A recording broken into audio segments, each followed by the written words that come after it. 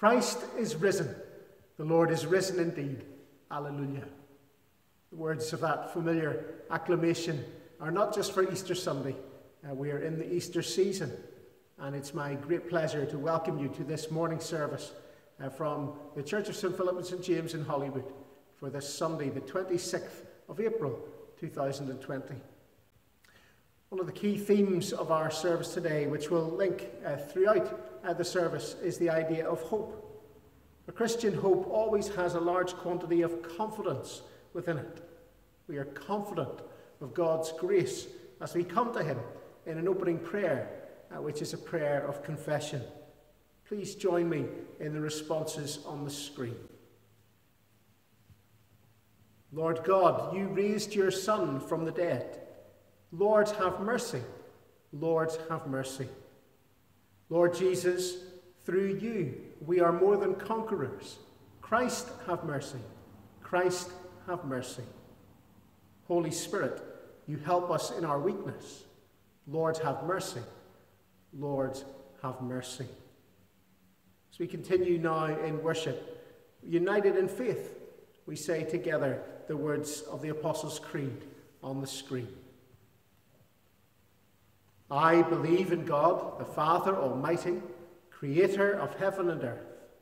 I believe in Jesus Christ, God's only Son, our Lord, who was conceived by the Holy Spirit, born of the Virgin Mary, suffered under Pontius Pilate, was crucified, died, and was buried. He descended to the dead. On the third day he rose again. He ascended into heaven. He is seated at the right hand of the Father, and he will come again to judge the living and the dead. I believe in the Holy Spirit, the Holy Catholic Church, the communion of saints, the forgiveness of sins, the resurrection of the body, and the life everlasting. Amen. After our opening music, in just a moment, the rest of our service will be led this morning by my colleague, the Reverend Ken McGrath. And on this Sunday, when we think about Jesus opening the eyes of his disciples through sharing God's word with them, we hear our opening music today from our choristers. They sing for us the Reverend Peter Skellern's Waiting for the Word.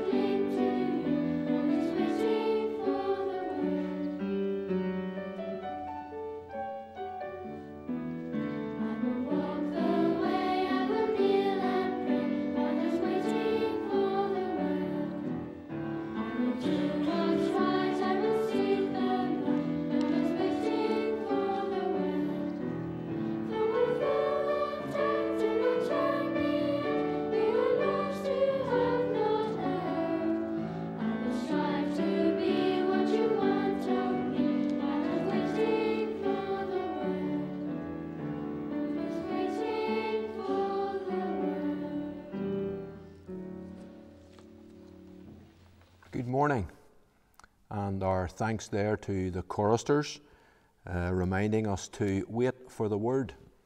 And it is now that we come to our Bible reading this morning, and our reading will be given to us by Drew Wilkinson, and it comes from the 24th chapter in the book, the Gospel indeed of Luke. It's the well-known encounter on the Emmaus Road. The reading is taken from Luke chapter 24, verses 13 to 35. Now that same day, 2 of them were going to a village called Emmaus, about 7 miles from Jerusalem. They were talking with each other about everything that had happened. As they talked and discussed these things with each other, Jesus himself came up and walked along with them, but they were kept from recognizing him. He asked them, "What are you discussing together as you walk along?" They stood still, their faces downcast. One of them, named Cleopas, asked him, "Are you the only one visiting Jerusalem who does not know the things that have happened there in these days?" "What things?" he asked. "About Jesus of Nazareth," they replied. "He was a prophet, powerful in word and deed before God and all the people. The chief priests and our rulers handed him over to be sentenced to death, and they crucified him, but we had hoped that he was the one who was going to redeem Israel. And what is more, it is the 3rd day since all this took place. In addition, some of our women amazed us. They went to the tomb early this morning, but didn't find his body. They came and told us that they had seen a vision of angels who said he was alive. Then some of our companions went to the tomb and found it just as the women had said, but they did not see Jesus." He said to them, "How foolish you are, and how slow to believe all that the prophets have spoken. Did not the Messiah have to suffer these things and then enter his glory?" And, beginning with Moses and all the prophets, he explained to them what was said in all the scriptures concerning himself. As they approached the village to which they were going, Jesus continued on as if he were going farther, but they urged him strongly, "Stay with us, for it is nearly evening. The day is almost over." So he went in to stay with them. When he was at the table with them, he took bread, gave thanks, broke it, and began to give it to them. Then their eyes were opened, and they recognized him, and he disappeared from their sight. They asked of each other, "Were not our hearts burning within us while he talked with us on the road and opened the scriptures to us?" They got up and returned at once to Jerusalem. There they found the 11 and those with them assembled together and saying, "It is true, the Lord has risen and has appeared to Simon." Then the 2 told what had happened on the way and how Jesus was recognized by them when he broke the bread. Many of you will know that I am something of a rugby fan, but this kind of story can happen in any sport. A friend of ours went to see his beloved Tottenham Hotspur play against Arsenal at the Emirates Stadium in 2008. Things started off very well. Spurs went 1-0 up, but late in the game they found themselves 4-2 down. And my friend, who wasn't too sure of the local tube station and his way around, decided he was going to have to reluctantly leave. He headed off to his hotel where he rejoined his wife, and he said, "Well, that was a waste of time." To which she replied, "But sure, it was a great game." The reality was that Tottenham had come back and got those 2 late goals, and at the very end of the game clinched a 4-4 draw. He had gone without knowing the whole story and left very dejected because of it. Maybe you have your own experiences of basing your decision on not knowing all the facts. That's really what we discover in Luke chapter 24 this morning. We meet, and ironically, Jesus meets 2 very disappointed disciples, trudging out of Jerusalem, trying to process all the experiences of the previous week, and they are hopeless. We know that one of them was called Cleopas. We aren't told whether they're friends or a couple, and we don't know much about them at all, except that they hadn't yet discovered the reality of the resurrection. The important thing to note is that they had been told about it. They tell the one who joins them on the road, unknowing who that is, that some of their friends had gone searching for Jesus' body, and not finding it, had been told by the angels that Jesus was alive. Of course, the empty tomb is the evidence of the resurrection, but it was not enough in itself to restore their hope, and it is not a substitute for meeting with the living Jesus himself, which is what Luke is at pains to tell us in his gospel. Hope is vitally important in life. And as we've reflected over these last few weeks in our parish, we've used a phrase throughout this pandemic crisis, which is simply living in hope. I'm very pleased this morning to introduce a couple of parishioners who are doing just that. I've asked Mary, one of our church wardens, and Dahi, who is a ministry apprentice in a parish in County Cavan, to share a little of what Christian hope means to them, and also some of their personal hopes for when this current crisis is over. I would be lying if I told you I hadn't felt real fear at this time, because I have. Before lockdown, I was going back and forth to a bustling primary school where social distancing wasn't feasible. I felt unable to protect my house and my home from the virus. But when that fear woke me in the middle of the night, without the distraction of tasks and sounds, I faced it, only to realise that I am not afraid of death. To say my hope is in Christ sounds like a cliche learnt in childhood, but neither of these things detract from its truth. This realisation, this hope is a great comfort to me. But what of loss? Surely the fear of loss drowns out fear. Looking back at my life, it has been times of impending or actual loss when I felt the tangible presence of Christ the most. And now, if I feel that faith has become lukewarm, it is in the memory of these times that I draw. Times of suffering without doubt, but times of blessing that arise from a dependency on God. I use a prayer app recommended by my fellowship group. A refrain in the daily prayer says, I choose to rejoice. And I do. When I rejoice, I am filled with love for God, and I'm open to love from God. Love drives out fear. Psalm 131 says, My heart is not proud, O Lord. My eyes are not haughty. I do not concern myself with great matters or things too wonderful for me.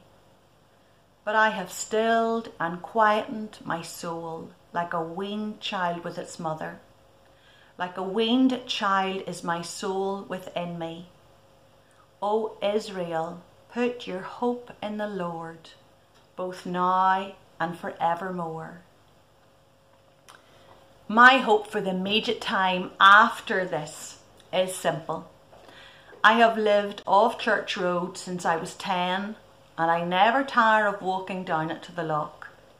I look forward to dandering from the Dirty Duck to the yacht club and back, with Terry by my side, listening out for curlews and oyster catchers, watching out for red shanks and perhaps even some pale-bellied Brentwood geese, chatting to friends and strangers alike, making a fuss of their dogs, and all without keeping my distance, turning my face, or approaching corners with caution.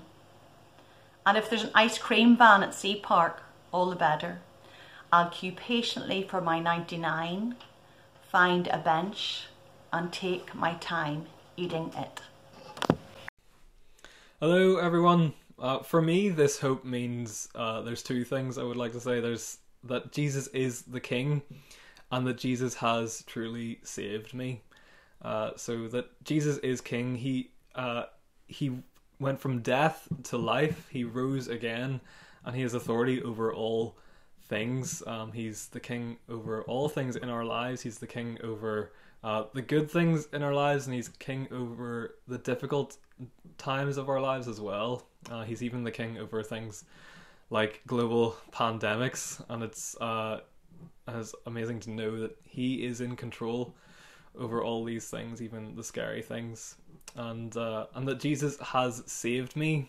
Jesus saved me from when I was running away from him, from when I turn away from him. He has saved me from those things. He's brought me from death to life, and he's brought me into his perfect freedom, and brought me into his full eternal life. And it's an amazing hope to have that security, to have that knowledge of security that I am in him, and nothing can take me out of his hands, out of the hands of my loving King Jesus. For things that I would like to do once this lockdown is over, I think number one on my list would be to get a haircut. My hair just kind of grows up and outwards, and it's getting a bit more difficult to manage, as you might be able to see. The other thing I would like to do once this lockdown is over, I usually work in County Cavan in the Diocese of Kilmore as a church intern in the drum group of churches, and it's everything's moved online for our ministry, but it's good, but it's not the same, and I'm looking forward to actually seeing the people that I usually work with, and all the young people in the schools and all those different things. I'm very much looking forward to getting back to normal ministry and to normal life, being able to see people again. Thank you to Mary and to Dahi. 99s and a good haircut are things to be hopeful in. I imagine many of us might share those same kinds of hope. On Easter Sunday past, we marvelled at the good news of the resurrection story, but also we pondered the mystery of Jesus' newness and the fact that Mary Magdalene didn't recognize him at first. Two disciples on the road to Emmaus didn't recognize Jesus either. But we know why, because Luke tells us that they were specifically kept from recognizing Jesus on their encounter with him. You can find that remarkable statement in verse 16. It must have been for a reason. And I think it is so that we learn a lesson about how we too, millennia later, can come to know the risen Jesus too. We don't meet him in a garden or on the road, but Cleopas and their companions say this: we had hoped that he was the one who was going to redeem Israel. And the whole story says he has. I love the fact that they think that Jesus is the one who doesn't know what's going on. It is at least gently comical. And we know there is a happy ending for them to come. Jesus sits down and shows them the whole story. They hadn't believed the witnesses, their friends, the second-hand report of the angels. They needed to wrestle with the truth of the living Jesus in a different way. So they were treated to what must have been one of the world's greatest ever Bible studies. These people who don't know the whole story are given the whole story by Jesus. As they make their journey, he takes them on a journey through the whole Bible, that is, the Old Testament, explaining how he fulfills it. And as they arrive at their destination, they arrive too at the greatest truth in the world. As Jesus breaks bread with them, as he reenacts those actions so familiar to us from the Last Supper, some people have speculated that perhaps they saw the wounds in Jesus' hands as he broke the bread. But Luke leaves that to the imagination. Their eyes were opened and they recognized him, he says. Their meal with Jesus leaves them with the best heartburn ever. The Scriptures are witnesses to Jesus. The sacrament of Holy Communion is a witness to Jesus. And in that special time with Jesus, they have their eyes opened. They recognize and acknowledge him. Mary and Dahi have made my job this morning very easy, because they have told us where we find our hope, in the reality of the person of Jesus, in the good news of God's word of comfort and power. We have hope because of who God is in Christ. We encounter the Lord through the sacraments. How we are looking forward to that opportunity once again. We encounter the hope of the Lord through the church, through the body of Christ, the people around us. For many people, their encounter with Jesus happens just like this: a gradual realization of the integrity of God's word. and the living worship life of the church. As I close, here are some of my hopes. Not just to see Ulster play rugby again at Ravenhill. I'm also looking forward to the time when we can study God's Word together. I'm looking forward to the time when we can break bread together, face to face, in the unique fellowship of communion. There may be lots of unknowns in our circumstances today. There's much for all of us to discover too in the grace of God providing for us. But when it comes to the risen Jesus, we do know the whole story, the important truth of a living hope in a living Lord. I'm delighted now to introduce a piece of music by an artist called Lauren Daigle. This is a recording made at a baptism service last year. Thank you to Joy and to Grace and to Simon as they bring us this piece, You Say I Am. You'll appreciate the powerful affirmation given in this song.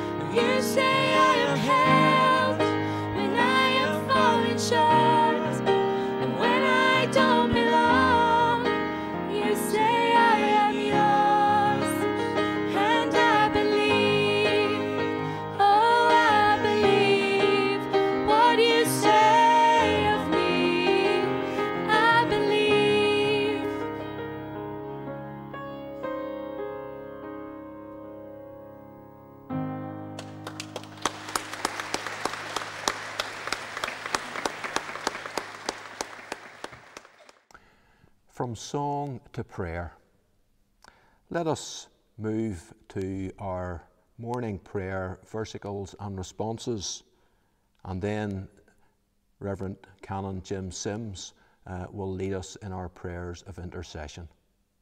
First of all, those versicles and responses. Show us your mercy, O Lord, and grant us your salvation. O Lord, save the Queen, and grant her government wisdom. Let your ministers be clothed with righteousness, and let your servants shout for joy. O Lord, save your people, and bless those whom you have chosen. Give peace in our time, O Lord, and let your glory be over all the earth. O God, make clean our hearts within us, and renew us by your Holy Spirit. And now over to Canon Sims, who will lead us further in our prayers. The Collect for the third Sunday of Easter. Almighty Father, who in your great mercy gladdened the disciples with the sight of the risen Lord, give us such knowledge of his presence with us, that we may be strengthened and sustained by his risen life, and serve you continually with righteousness and truth. Through Jesus Christ our Lord. Amen. And in these difficult times, we remember before God all our loved ones near and far. We pray for them and for our community. Almighty and all-loving God, Father, Son and Holy Spirit, we pray to you through Christ the Healer for those who suffer from the coronavirus here in Ireland and across the world. We pray too for all who mourn the loss of each and every person who has died as a result of contracting the disease. Give wisdom to policymakers, skill to healthcare professionals and researchers. Give comfort to everyone in distress and a sense of calm to us all in these uncertain days. This we ask in the name of Jesus Christ our Lord, who showed compassion to the outcast, acceptance to the rejected, and love to those to whom no love was shown. Amen. A little prayer poem for these days. God bless you in these anxious days and prosper all you do, giving you grace for each day's task and strength to see it through. Take all the joy there is in sunshine and in showers. Tomorrow's in the hands of God. Today alone is ours. Then let the future rest with him. Every anxious care, you'll find that as you journey on, he's with you everywhere. Amen.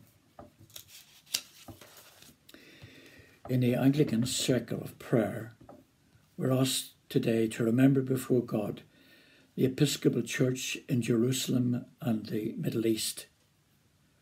For Archbishop Michael Lewis, his clergy and people at this time.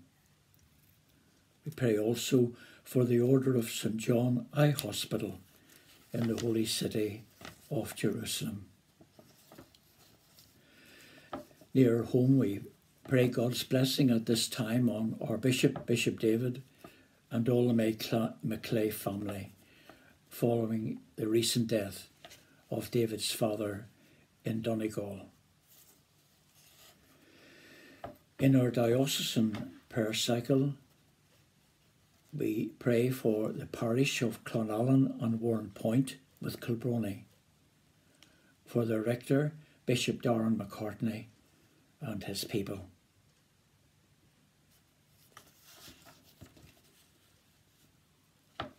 And a prayer for the church here in Ireland.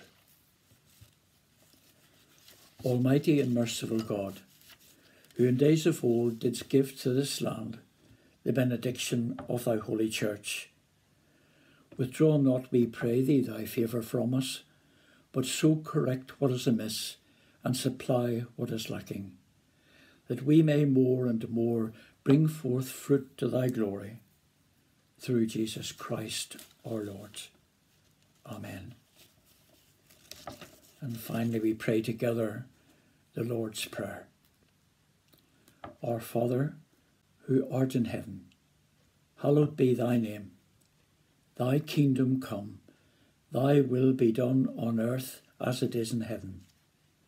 Give us this day our daily bread, and forgive us our trespasses, as we forgive those who trespass against us. And lead us not into temptation, but deliver us from evil. For thine is the kingdom, the power, and the glory, forever and ever. Amen. Our thanks to Callan Sims for leading us in our prayers this morning. Before we move on, let me just give a couple of quick announcements. One concerning the Bible study. That's on a Monday evening at 7:30. And all the details about logging in can be found on the parish website. And as well, we're looking forward to having another prayer meeting on Wednesday evening. Again, that will be 7:30. And again, the information to log in can be found on the parish website. Indeed, the parish website is very helpful, and there you will have lots of information, not least phone numbers for myself and Gareth and others in the staff. And if you would like to ring us concerning anything where you think we might help, be a help to you, then please do not hesitate to give us a call. And now we move on to our closing hymn. It is the all-encompassing composition by Jan Strutter, and it is Lord of all hopefulness.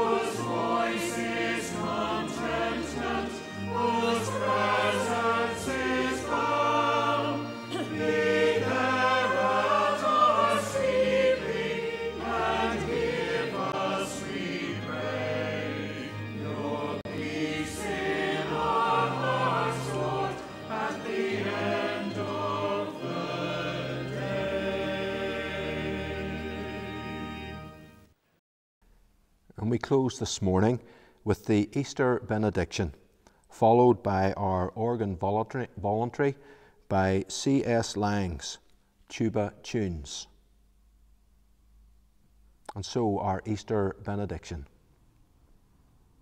God the Father, by whose glory Christ was raised from the dead, raise you up to walk with him in the newness of his risen life. And the blessing of God Almighty, the Father, the Son, and the Holy Spirit be with you and remain with you always. Amen.